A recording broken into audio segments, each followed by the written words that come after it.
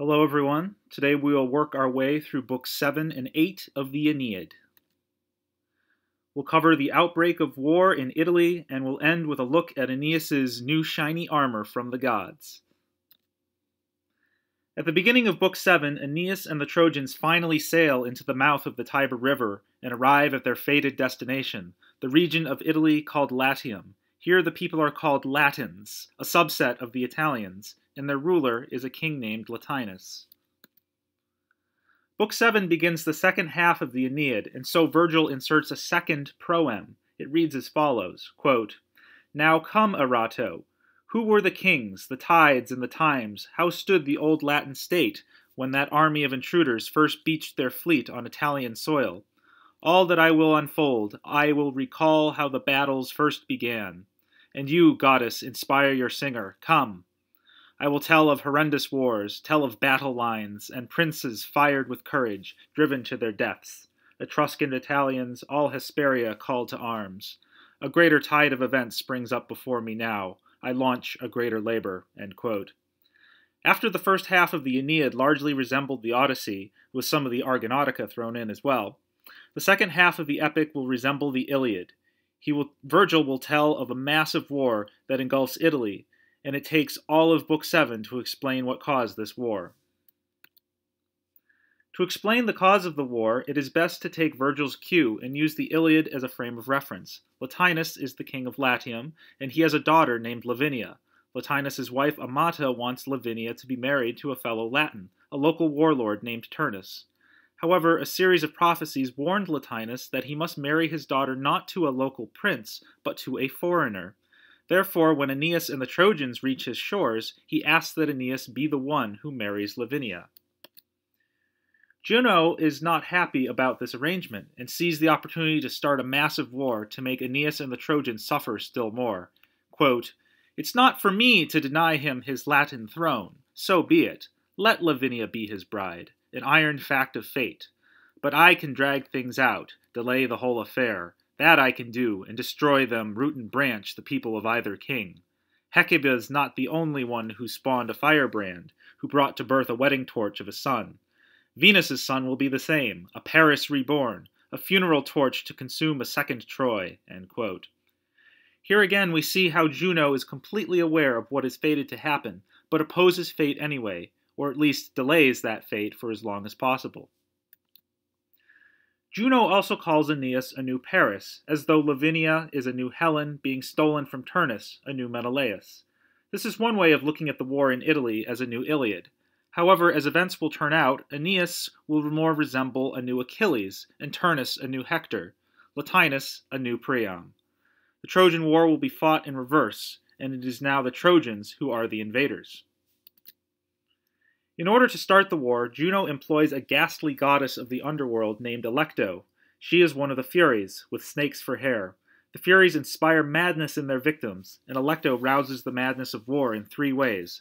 First, she inspires Queen Amata, who already wanted Lavinia to marry Turnus, to rally the women of Latium to her cause against the Trojans. Next, Alecto fires up Turnus himself with indignation that a foreign Trojan is going to steal his bride. Lastly, Alecto causes a riot of the common people of Latium by causing Aeneas' son Iulus to kill a pet stag of one of the Latins. This causes a local militia to take up arms, and first blood is shed between Trojans and Latins. Book 7 ends with a lengthy catalogue of the Italian peoples and their leaders who joined the cause of the Latins to drive out these foreign Trojan invaders. Much like Homer's catalogue of ships, Virgil's catalogue offers descriptions of the various captains and warlords, such as Mezentius and Messapus. He includes where in Italy they came from and how many men they commanded. Virgil's readers would have recognized the various towns in Italy mentioned in this catalogue, perhaps some of their hometowns or those of their ancestors. This hammers home the point that the coming war between Trojans and Latins is that between the common ancestors of the Roman people. It is in essence a civil war, much like the ones Virgil experienced during much of his life. At the beginning of Book 8, Aeneas realizes that he is far outnumbered by the Latin forces under Turnus. He is desperate for allies in the coming war. Thankfully for him, the gods are on his side, and he has a dream in which the god of the river Tiber directs him to sail upstream to find allies in the city of Pallanteum, led by an exiled Greek king named Evander.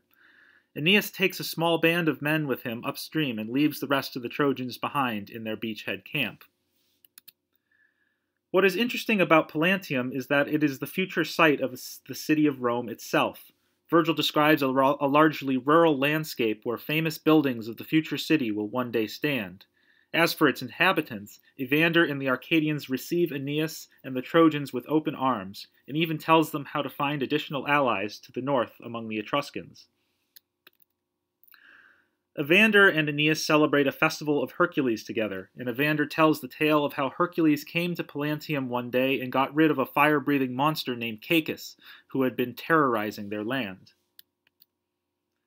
Evander is now ready to send Aeneas off, but not before entrusting in his charge his son Pallas, a boy barely of military age. Aeneas will take a liking to this young man, and will feel honor-bound to protect him. Remember this important detail when we get to Book 10. The last section of Book 8 is much like Book 18 of Homer's Iliad. Even though Aeneas didn't really need a new set of armor, his mother Venus felt he needed some anyway, and she used her seductive charms to persuade her husband, the fire god Vulcan, to drop everything and forge the arms. As one would expect, Book 8 ends with an extensive ekphrasis of Aeneas' shield. However, this is not a description of Aeneas' own society as it was for Achilles' shield.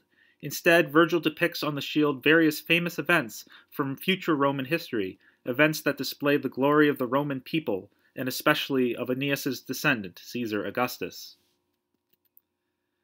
As Achilles' shield represents all aspects of his society, so Aeneas' shield literally has Aeneas bearing on his shoulders the future of the Roman people. Like the vision of future Roman heroes in Book 6, Aeneas is shown on the shield exactly what he's fighting for. First, Vulcan depicts the twin founders of Rome, Romulus and Remus, being suckled by a she-wolf. He shows the abduction of the Sabine women meant to ensure Rome continues in future generations. He shows various Roman heroes defending the city against foreign invaders like the Gauls. But it is in the center of the shield that Vulcan reserves the greatest scene, the Battle of Actium between Augustus versus Antony and Cleopatra. Virgil represents this as an apocalyptic naval battle between East and West. Quote, "And here in the thick of it all, the queen is mustering her armada, clacking her native rattles, still not glimpsing the twin vipers hovering at her back, as Anubis barks and the queen's chaos of monster gods train their spears on Neptune, Venus, and great Minerva." End quote. Virgil represents it as a theomachy between Rome's gods and those of Egypt, between the feminine forces of chaos and the masculine forces of order. The struggle of Augustus at Actium foreshadows retroactively the conflict Aeneas fights in Italy against Turnus and Juno. The ekphrasis concludes with the depiction of Augustus in his triumphal parade through Rome, representing the moment when he returns to the capital to take sole control of the empire. Augustus's victory is the ultimate goal of Aeneas' victory thousands of years before. Next time, we'll wrap up the Aeneid with its final 3 books.